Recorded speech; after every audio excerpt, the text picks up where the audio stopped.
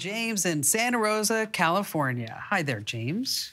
Hi, Kim. Thank you for taking my call. You betcha. What's going on in Santa Rosa? Beautiful, beautiful part of the country, by the way. It is beautiful. I have a nice little vineyard here. And what I'm looking for is... Did you hear what he just said, Andrew? He's got a nice little vineyard there. Well, it's a hobby vineyard. And, you know, it helps pay the taxes on the property and everything. So that's a good thing. But I have these new high-tech hearing aids now, and I have this problem they call tinnitus, which is a ringing of the ears from racing motorcycles, running tractors, working on diesel engines. And what I need is like a little white noise when this ringing goes up to its highest level. Sure. But my Wi-Fi doesn't reach very far out of my house, and so what I'm looking for is how to extend my Wi-Fi. And so how many miles do you think you have to extend it? How many miles? Yes.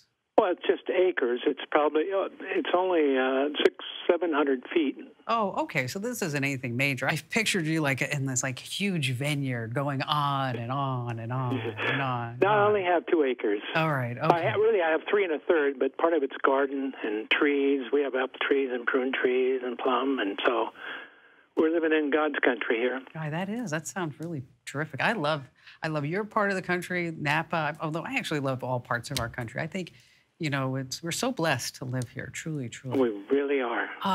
Okay, so between you and a couple of acres, are there any structures or no? No, not in the vineyard, no, okay. Absolutely. Just my house, and that's where I have my Wi-Fi. Okay, there is a system that's made for farmers. Really? And it's called the Air Mesh. It's AYR Mesh. And so if you look at their website, I think that's what you're going to want. I mean, it's specifically made for agricultural environments. Because, you know, farms right now, they're very high tech. You know that.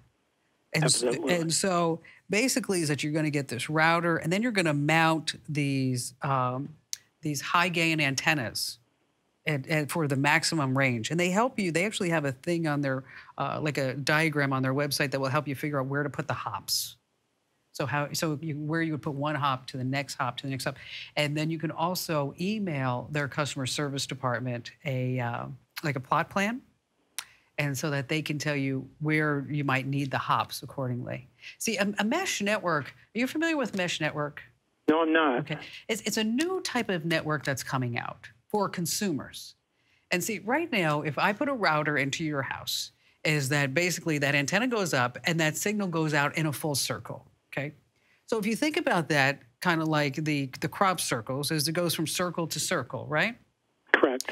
But there are areas where the circles don't overlap. Okay, so that's the problem. So now we have this brand new technology called a mesh network, and that's what this is for farmers.